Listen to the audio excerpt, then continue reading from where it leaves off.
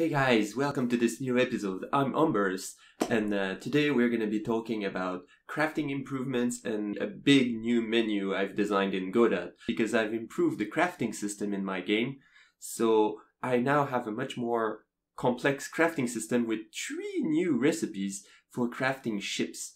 Because I decided that this week I needed to spend some time working on this feature I really wanted, and it's transferring ship. So the player being able to craft new ships and board them to change the behavior of the game, like to have like a more stealthy ship or more aggressive ship or whatever. But for now, I just wanted something really basic, so I took the enemy ships we had right now and I made them drop ship hull when they die, and then I can use these ship hull in my new recipes to craft new ships. And then, what I had to do is that I added this fancy new button menu that allows me to pop up a sub-menu because the interface was getting cluttered with all the new buttons I had to add. And so now the functions that you use maybe a little bit less often are all grouped inside this sub-menu that pops up when you click on the 3 dots. And inside this sub-menu, I've added 2 new buttons. The first one is the board button that allows you to actually transfer the ship, the control of the ship from one ship to another.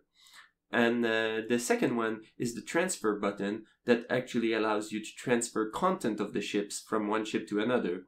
And this interface was a big job to do this week, and it's still not quite finished, but I had to think really hard and long about how I wanted the user experience, and I decided that it was absolutely essential to do some drag and drop, but turns out in Godot it's not too hard to do, but I still needed some way to create the interface, and I'm going to show you in a minute how I did that, and I think it's quite clever.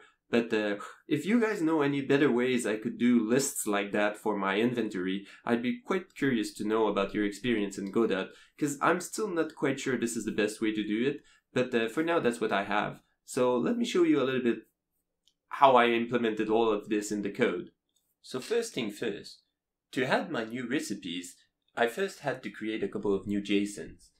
So the first thing I did is that I created these new items that the enemy ships can drop. So basically some leftover ship hull.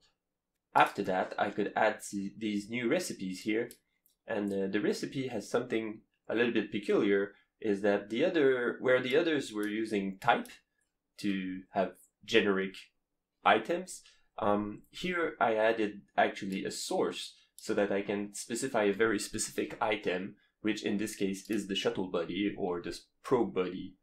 Then I could probably have used the produced ship to be like the actual enemy ship that you encounter, but I decided to instead make a copy of it because there was a couple of attributes I wanted to tweak just for the player. So for example, the player probe doesn't have an AI component, and it also comes with nothing equipped, where the enemy probe, for example, comes with a weapon equipped or something like that.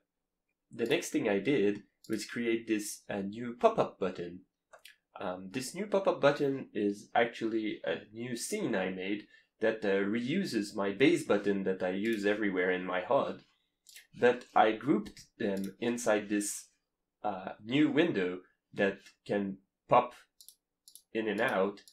And to do this, I just created this new route here in the subscene, and I have this script here that when you click on the pop-up will show or hide the sub buttons. And it's a little bit crude, but it basically does the job.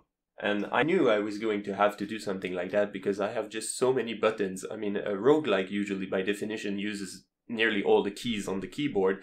So I knew I was going to have to find a way to hide some buttons into sub-menus and stuff like that. In this pop-up menu, as you can see, I added the board and the transfer button. And the board button was actually kind of fun to do because I had to find a way to transfer all the controls and all the stuff from one ship to another.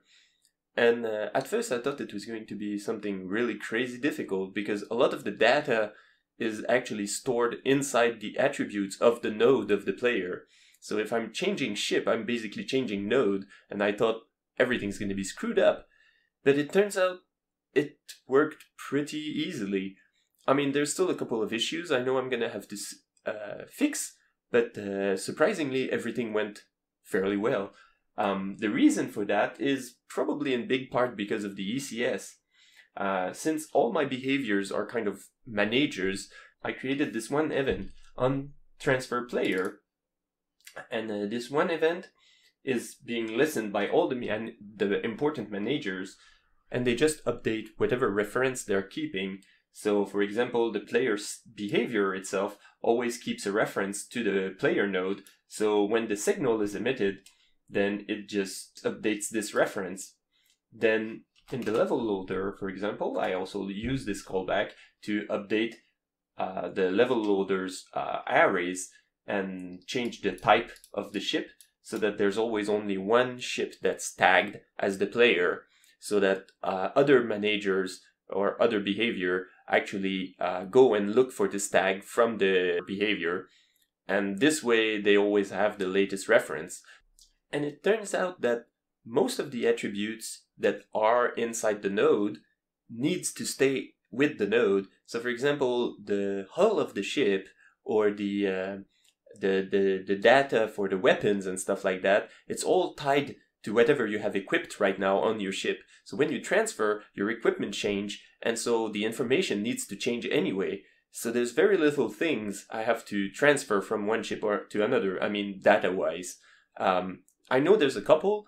Right now, probably I'm going to have to update the memory, like what the player has seen. This is kind of stored inside the scanner, but probably when you change ship, you still want to remember where you saw all the planets and the enemy ships.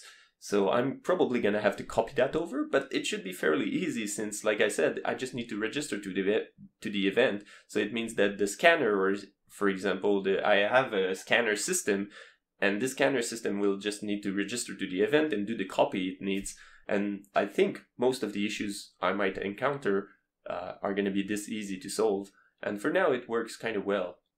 One thing I had to refactor pretty heavily was the targeting system. So I had this targeting behavior here that I was using for weapon damage. Originally, I had this system planned for only shooting enemy ships. So it was responsible for managing the weapon data, triggering the events of damaging the player and stuff like that.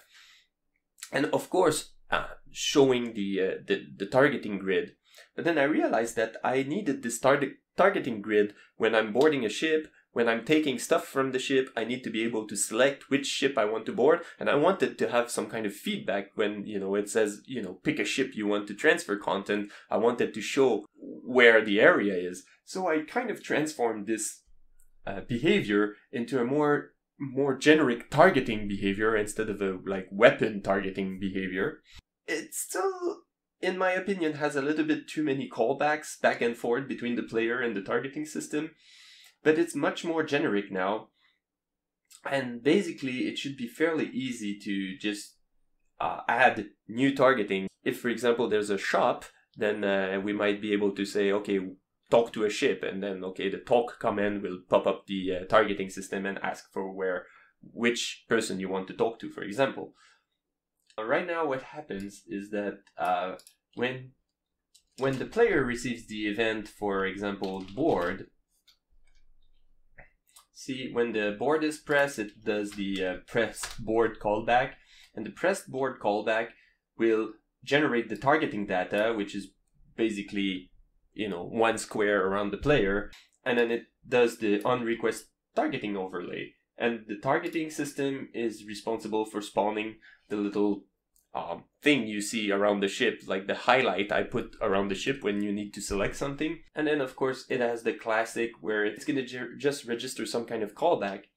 One of the things I did is that I didn't want the targeting system to be responsible for handling the inputs, because there's already a whole bunch of things I have to do to manage the inputs.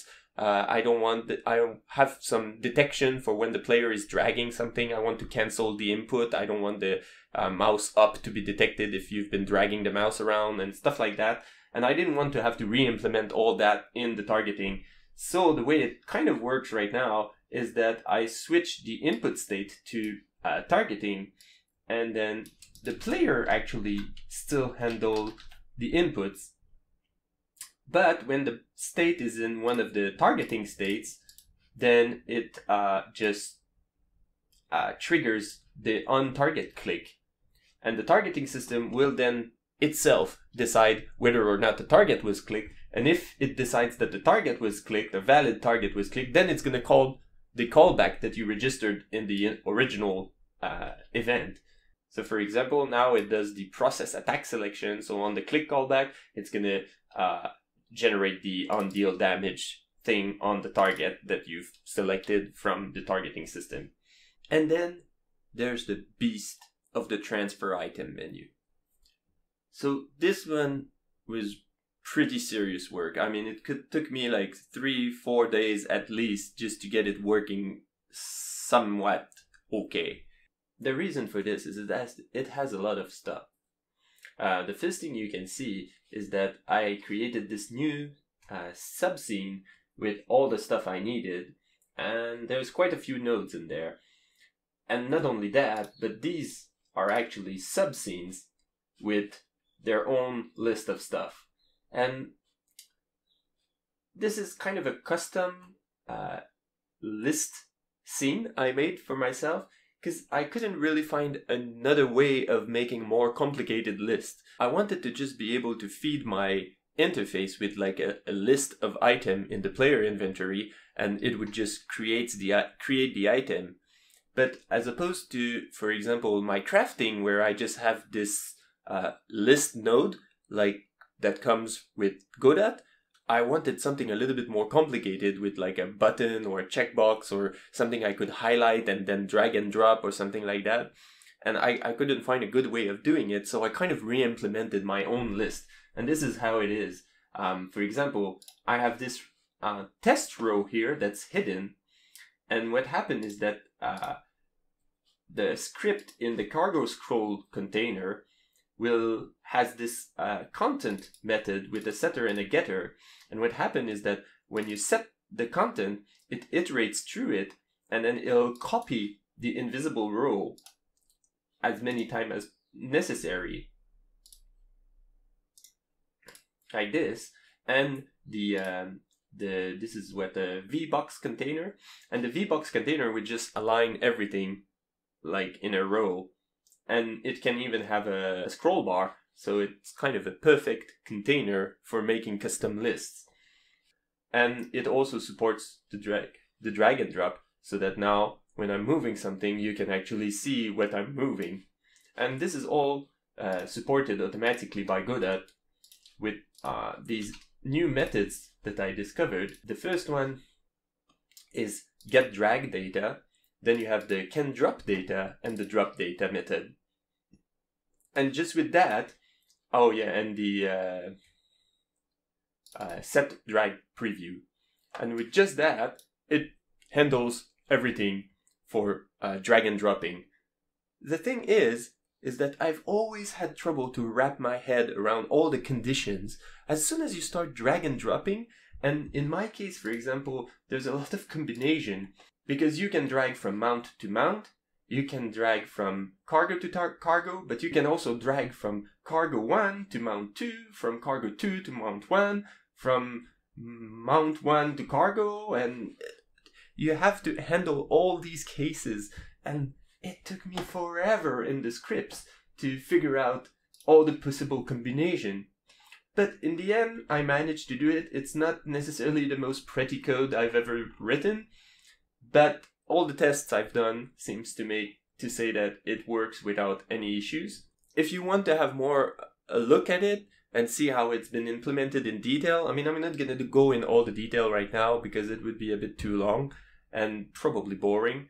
But as usual, just check out my GitHub if you need to, if you want to have some more understanding of how it works. It's still a work in progress, but that's what I've been doing this week, and I hope it's of some interest. I'm gonna keep working on my game, and I hope you're gonna keep following me. If you want more, maybe generic advice content or something like I did in my last episode, then let me know in the comments and give me some ideas, and I'll be happy to make some videos about that.